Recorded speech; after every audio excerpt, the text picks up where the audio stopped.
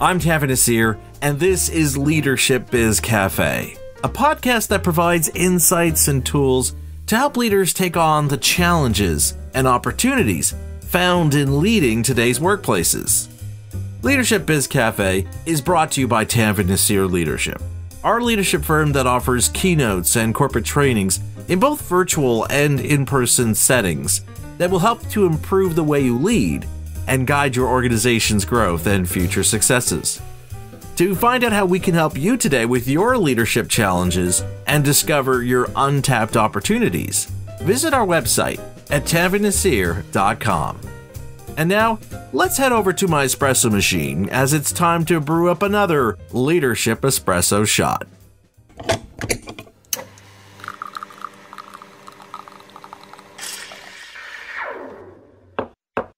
If I were to ask you what you thought was the greatest invention in human history, what would be your reply? I imagine for some of you, your answer would be the personal computer and all the technological marvels that now make up our digital world.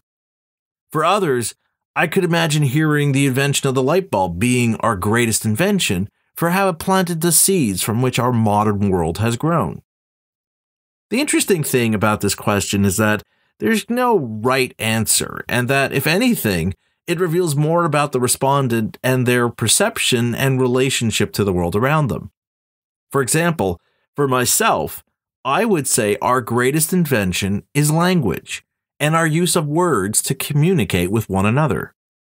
Now, granted, this might seem like an obvious answer given how the main focus of my work is speaking and writing, but I think many of us don't appreciate how powerful our words can be and the impact they can have on others, especially when we're serving in a leadership role. In one of my leadership keynotes I gave recently, I did this exercise where the leaders in attendance got to appreciate how the kinds of questions we ask to those we lead not only shapes and influences how your employees view a situation, but more importantly, how it also impacts what your employees willingly share with you to help you better understand their perspective.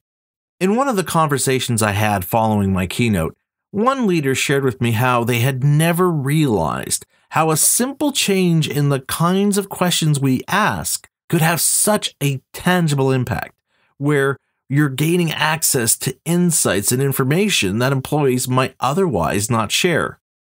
Of course, it also raised the question of what other moments are there where leaders need to be mindful of what they are saying. And that's why with this Leadership Espresso Shot, I want to discuss something most leaders don't allow themselves time to consider and reflect on, and that is the power of words, especially for those in leadership positions. And I thought a great way to explore this is by sharing the example of two leaders and how their words served to shape how others viewed and responded to their leadership. The first leader was someone I worked with as part of the management team at a biotechnology firm, and how he guided our organization during the merger of our North American parent company with a much larger European multinational. Given the significant change this was going to have on our organization, there was understandably a lot of anxiety and concern amongst employees about the long-term future of our division within this larger multinational organization. While those of us in middle management were privy to some of the proposed changes, our president was more interested in keeping a tight lid on any information he shared with the rest of the employees. It soon became clear to everyone in our company that our president was more interested in protecting his power than on trying to address and allay any fears his employees might have about their future within the company. As a result of his lack of communication to address the concerns of his employees, rumors were soon being passed around as fact, and the uncertainty and apprehension led to a sizable drain in key talent as people sought better and more secure opportunities elsewhere. In the end, our division was mostly untouched by the merger, but thanks to our president's lack of words to reassure and support his employees through this period of uncertainty, our division ended up losing many valuable people who were vital to the organization's future growth and prosperity. The second leader I want to highlight here in this discussion of the power of words is retired Duke University coach Mike Krzyzewski, affectionately known as Coach K, who recently retired as the winningest basketball coach of all time. Now, with a record like his, it's not surprising that many people have tried to use his tactics in the hopes of nearing the levels of success he's achieved. And yet, when people have asked Coach K what's behind his history-making success, he's quick to point out that it's not about the strategies he used or how he made his player assignments. For Coach K, the secret behind his success comes from the power of words that he used in his team's game rituals.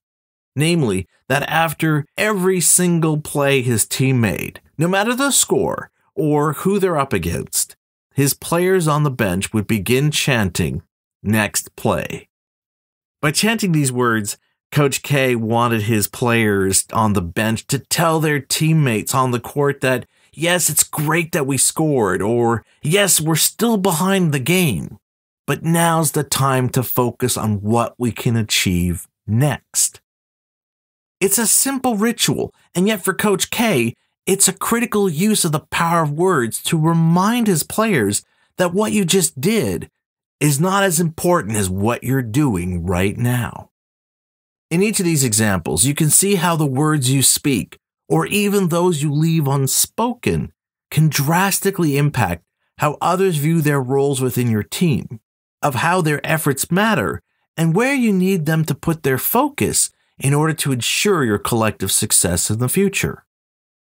Of course, it's easy for us to appreciate the importance of words in today's leadership. After all, how else could you communicate your vision or what you want your people to achieve if you lack the words to impart those ideas? But what I'm hoping you're starting to appreciate is that our words do not simply impart information. They influence how people see the value of what they do.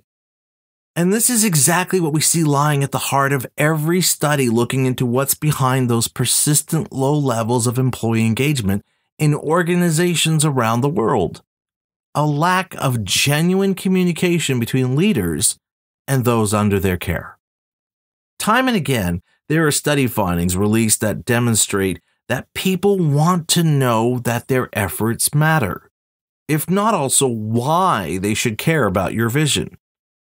They want to understand the connection between their efforts and the larger shared purpose that defines why we do what we do.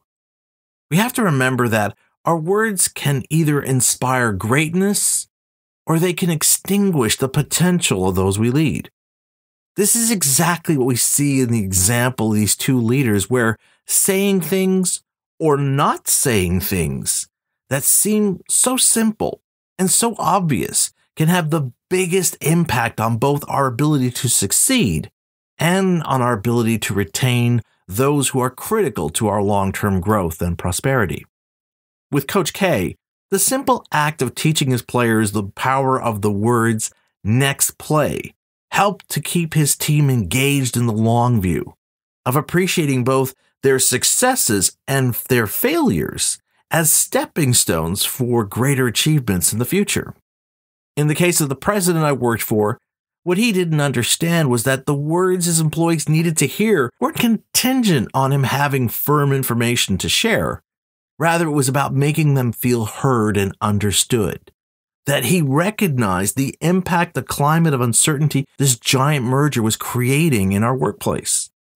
All that was needed to keep employees invested in the company was a simple acknowledgement.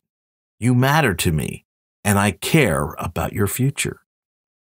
By sharing the examples of these two leaders on opposite ends of the leadership spectrum, we can appreciate that a leader's words should remind people that they're part of something special, something meaningful.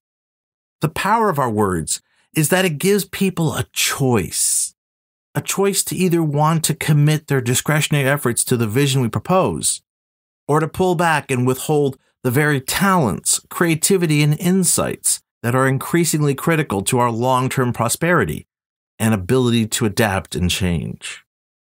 So while the personal computer and the light bulb have certainly helped to shape and define the world we now live in and the organizations we now lead, it's important that you not overlook the power of your words to inspire and empower your employees to not only believe in their potential, but to aim to be better than they are today. And on that note, we arrive at the end of another Leadership Espresso Shot.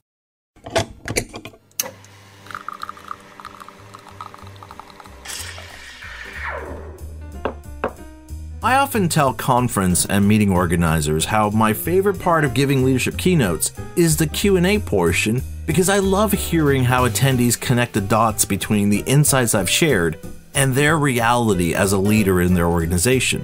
But it's also because of how it can also serve as inspiration for what I'd like to share in an upcoming Leadership Espresso Shot. Now, if this episode has made you curious to learn more about my speaking work, either as a keynote speaker or for a leadership workshop, I'd like to invite you to check out the speaking page on my website at tavinasir.com, where you'll find more information about the leadership topics I talk about in my keynotes, as well as seeing some of the leadership keynotes and workshops I offer. And if you enjoyed this episode or have been enjoying listening to my podcast, if you haven't already done so, I'd appreciate it if you could rate and review my podcast on whatever platform you enjoy listening to podcasts on.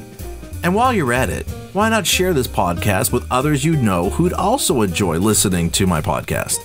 The easiest way to do that is to share a link to our podcast page at tavinasir.com/LBC, where they can find links to subscribe to our podcast on all the major streaming platforms, as well as show notes for our past episodes.